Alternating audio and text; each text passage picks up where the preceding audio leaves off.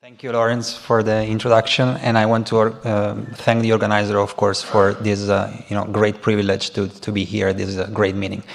Yeah, I want to go back in the next few minutes. I want to go back to a topic that has been touched upon earlier in the morning, which is the idea, a novel modality, in my opinion, of intervention for aging-associated diseases, and broadly speaking, other diseases like metabolic disorders and inflammatory diseases, which is the epigenetic reprogramming or the epigenetic resetting of age.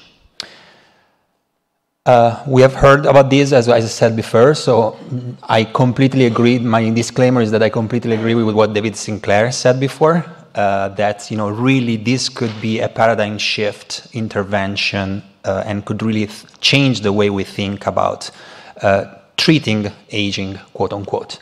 Now, the talk will not be heavy on data. So if you are curious, our work is publicly available and was uploaded on bioRxiv. So if you are interested about the nuts and bolts of the work, but what I really want to spend time today upon is really understanding the power of this technology and understanding the applications and the implications of this technology. So as we have heard many times, aging, and again, broadly speaking, other disorders, are characterized by a gradual loss of function, which occurs at the molecular, at the cellular, at the tissue, and at the organismal level. But what's really striking to me is the fact that aging is characterized, well, we empirically see that it happens, right? But what's really striking to me is the degree of variability and heterogeneity of this process, which goes far beyond the genetic information. And that is true, for example, if you think about the fact that genetically identical individuals, like monozygotic twins, may age differently. Within the same body, so the genetic information is the same, theoretically, but different organs age at a different pace. At the cellular level, there is also a huge degree of heterogeneity. And as we have heard brilliantly this morning, this kind of is characterized by a number of different pillars, of different hallmarks that explain cellular heterogeneity within each organ or each tissue. So the question that I've had for the past few years is there a unifying mechanism, is there a unifying theme that can explain heterogeneity on one hand, but also that could be potentially tackled and broadly be used as a way to affect all these heterogeneous populations and spectra of phenotypes? And being a developmental biologist, I think that the answer is that the epigenome is that unifying theme. And as we know, this has been described by many people now, that as we age, and we, I mean broadly our cells, our bodies, our tissues, what happens is that we go from a very functional, tightly regulated epigenome, which broadly speaking refers to 3D organization of the DNA, histone positioning, histone modifications, DNA methylations, and much more. We go from a very functional and regulated program to a very dysfunctional and deregulated program. So what David called the informational loss.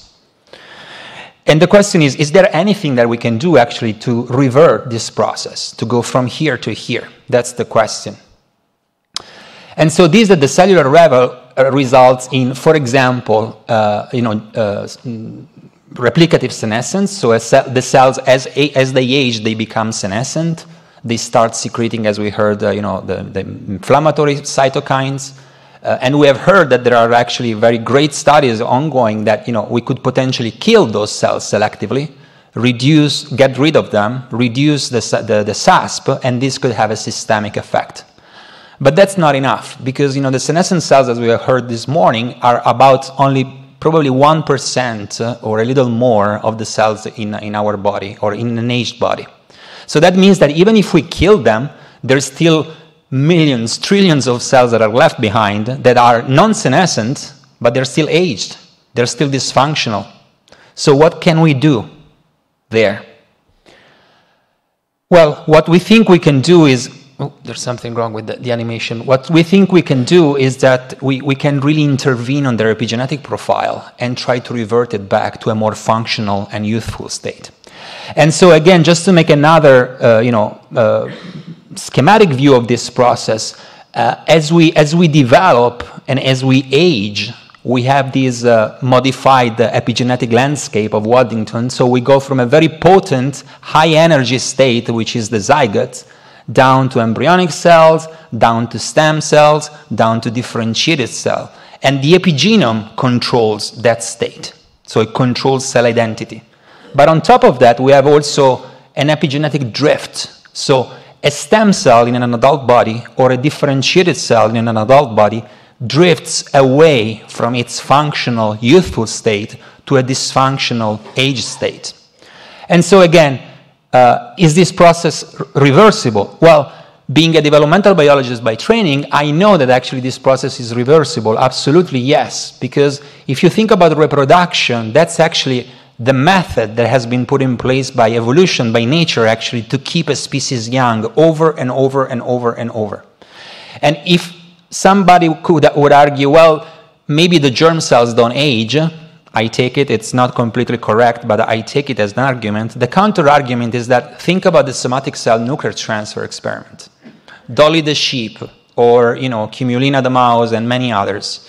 Now, initially it was controversial because the data was not so clear, but now it's clear that you can take any cell of any body, of any age, you transplant that nucleus into an oocyte, and you get an offspring that has a normal lifespan. That on its own tells you that whatever epigenetic information was lost during the lifespan of the donor has been completely reset to zero in the new offspring. So the epigenetic resetting of that nucleus has been complete to the point that that new organism can have a normal lifespan. And so this, as we have heard, has been replicated in vitro using iPSCs that can be, used to make embryonic-like cells, which are by all means also younger. And so again, the question in my lab has been for a long time, well, knowing now that we have this process of epigenetic drift, can we just focus here, okay? Can we just stay focused here? We stay focused on old stem cells, or we stay focused on all the differentiated cells.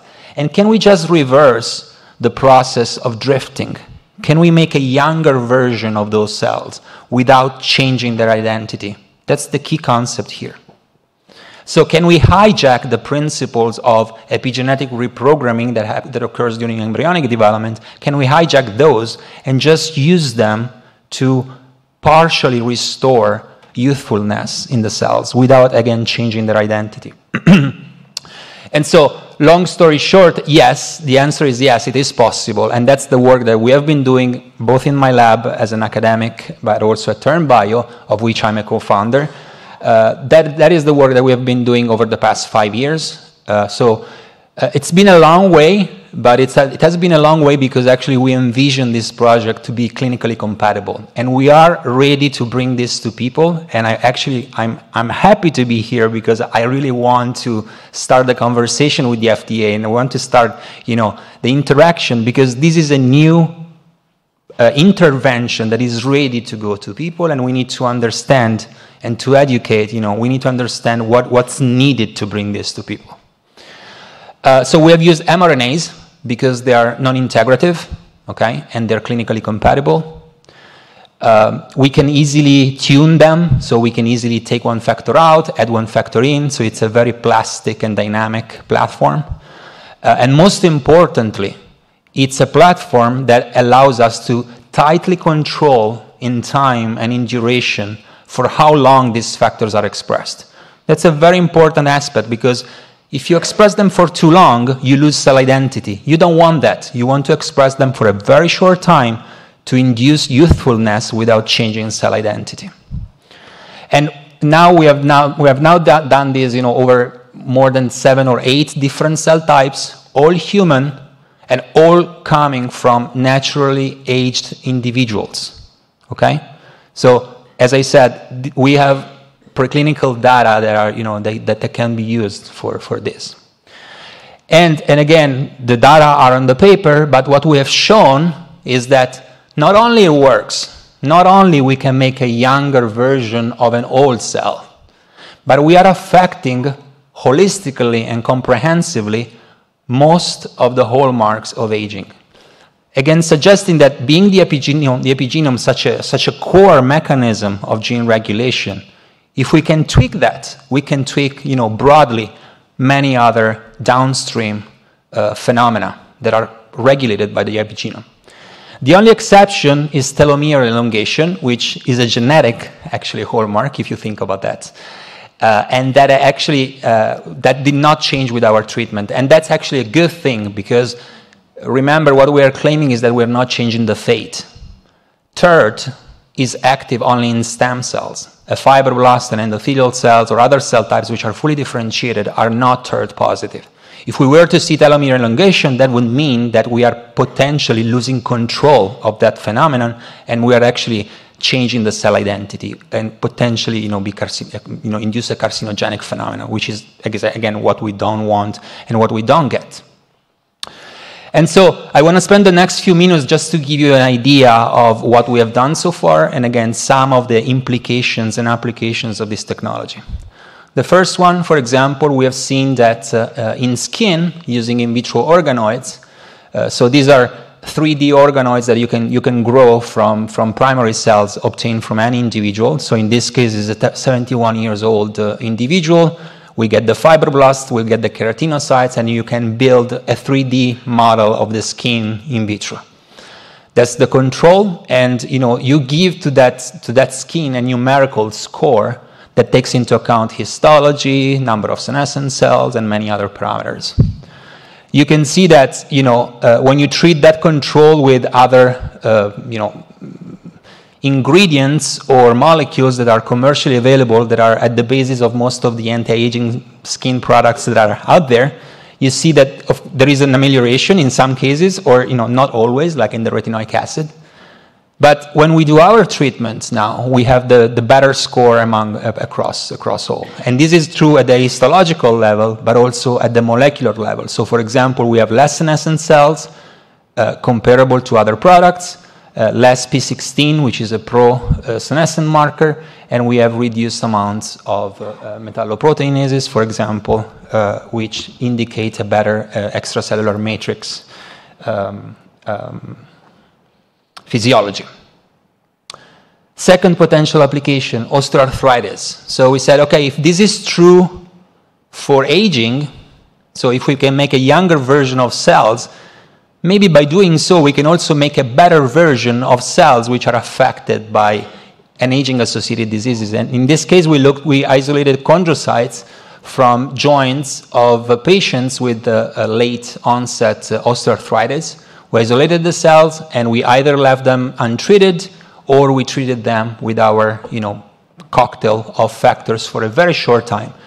And sure enough, we could see that there is a reduction in the pro-inflammatory cytokines, or in the pro-inflammatory profile, I should say, increased cell proliferation, increased levels of ATP at the cellular level, decreased ROS, increased antioxidants, and most importantly, we do not see any change in the genetic or in the transcriptional, in those genes that actually define the identity of those cells. Again, suggesting that the cells are more performant, more functional, more fit, younger, but still the same cell type. So we have not changed their identity. And last but not least, we did this in muscle. So in collaboration with Tom Rando, we isolated, in this case you see mouse stem cells, but we isolated satellite cells. And again, we left them untreated or treated, and then we transplanted them into an aged host immunocompromised mouse. And then we followed them up for like a month and did an endpoint analysis. And I think this is really striking. We saw that by treating the cells, actually, we could bring them back in time and restore the force that a young, untreated mouse has. And I don't have the time to show it here, but we have shown that actually this is, can be persistent. So even 2 months after the treatment, we still see the same effect. And so I just want to leave you with this, visualization of the concept of epigenetic rebooting, or as we call it, epigenetic annealing of the cells.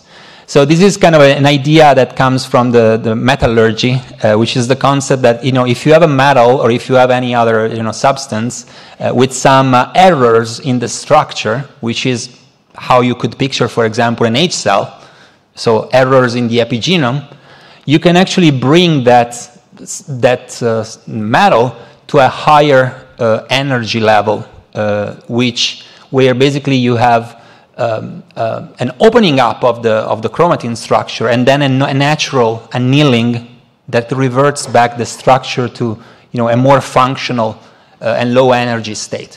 So that's exactly what we think is happening with our technology. We obviously need to understand, the mechanisms behind, but what's happening is that by epigenetically shocking these cells for a very, very short time, the cells get to this slightly higher energy state, and then they fall back into a more functional state. But that epigenetic shock is not big enough actually to change completely their program and their identity. And with that, that's how we see the future. So as we age, as we age, as we develop other disorders, what happens is that the cells of the body change their epigenome. Some of them become senescent, some of them do not become senescent, or most of them do not become senescent, but they still age. So as we said, we can come in, kill the senescent cells, for example, get rid of the SASP, and this has a systemic effect. But again, the remaining cells are still aged. And that's where basically our technology can come in and potentially rejuvenate the remaining cells and bring them back in time. So with that, I want to thank all the people that actually made this work possible. On the academic side, Jay, which has been the main driver, and Marco, which are also the two co-founders of the company. And on the company side, I want to particularly thank Gary, Sergio, Dave Gobble, and the Methuselah Foundation and the Methuselah Fund. And I just want to leave you with this movie that really nicely, kind of conceptualize what I've been talking about. And I thank you for your attention.